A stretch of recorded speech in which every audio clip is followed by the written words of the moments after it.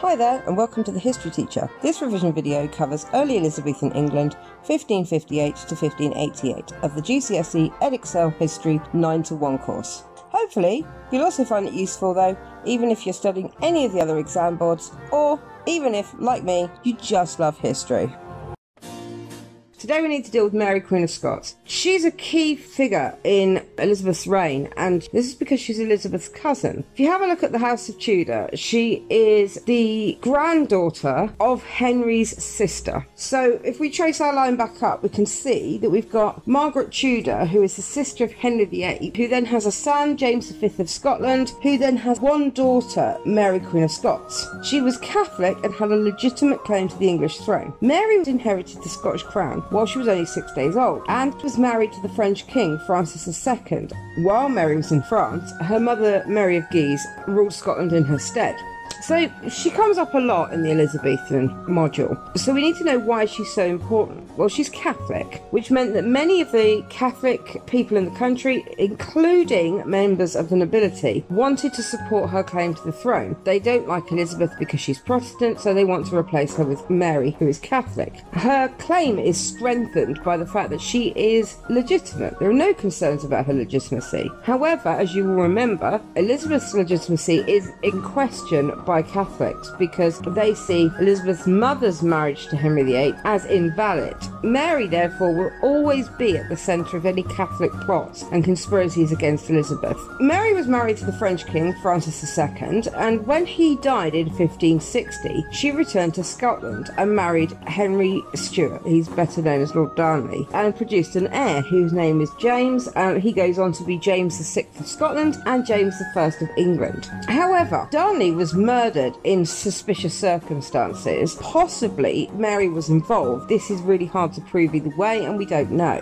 But shortly after that, Mary married the Earl of Bothwell, who was also suspected to have been involved in the murder of her husband. Many Scots assumed that Mary had murdered Darnley, and in 1568 they rebelled against her, imprisoned her, and forced her to abdicate in favour of her son James, just a baby at this point. Mary escaped and raised an army, but this was defeated at Langside near Glasgow, and many subsequently fled to England to ask her cousin Elizabeth to help her against the Scottish rebels. When Mary arrived in 1568, she had created a problem for Elizabeth. If she remained in England, she could possibly encourage rebellion, and many members of the Catholic nobility believed that they could overthrow Elizabeth and place Mary on the throne legitimately. However, to take action against Mary as an anointed monarch, because she's a queen, sets a dangerous precedent. If you are the queen, you don't want to be arresting and murdering other queens, because that might mean that other people see it as an opportunity for them to murder and arrest yourself as queen. Elizabeth kept Mary in prison in England, but not in a horrible dingy cell. She was kept in comfort but under guard. She was kept in the homes of nobles whose job it was to keep her safe and to keep her imprisoned. The Scottish rebels demanded that Mary would be handed over and tried for the murder of Darnley. So Elizabeth is faced with a number of possible solutions to this. She could help Mary regain her throne, but if she did this, it would anger the Scottish nobility and leave Elizabeth facing a Catholic monarch on her northern border. The old alliance with France, between Scotland and France, could then be revived to threaten her. Elizabeth doesn't want this because this will create a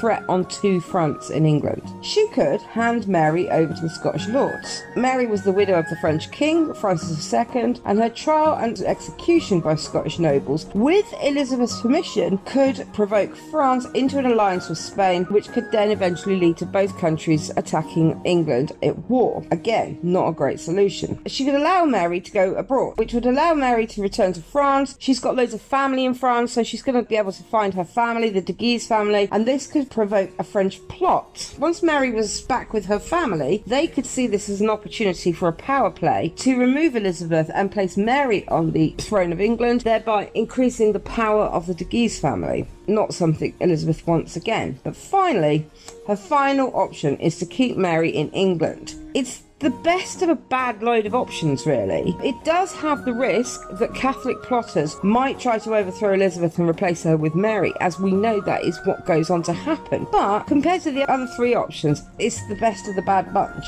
Another key event in all of this happens in 1568 to 69. A meeting was set up in York to hear the case against Mary. This is all about whether they should be sending her back to Scotland to face trial. The Scottish lords brought evidence in the form of love letters, which were supposedly written by Mary to the Earl of Bothwell, and they showed that she had plotted to murder Darnley. Mary said she could not be tried because she was an anointed monarch. This links to the idea that God chooses the king or queen. Those of you who did the Civil War in Key Stage 3, you will remember Charles I used the same defence. He said that he could not be tried because he was chosen by God, and she refused to enter a plea unless Elizabeth guaranteed a verdict of innocence, which of course Elizabeth refused to do. The meeting didn't reach any conclusions, and therefore Mary remained in England. By not handing over Mary, Elizabeth ensured that the Scottish nobility would not imprison or execute Mary, which you'll remember she wants to avoid because that sets a dangerous precedent for the way you treat monarchs. The French would be satisfied because Mary is not being sent back to face her death. However, Mary staying in England, she remains a threat to Elizabeth because any plots against her, especially those involving Catholics, would be aimed at removing Elizabeth and placing Mary on the throne. The last important question we need to ask about Mary at this early stage is, she is the next legitimate heir to the throne. Even if we take Elizabeth as being legitimate, which most Protestants said she was, the natural thing for Elizabeth to do would be to name Mary as her heir. Now this would have a couple of advantages. One, it would mean that Catholics were happy because they would know that when Elizabeth died, a Catholic monarch would rule. However, it doesn't please English Protestants,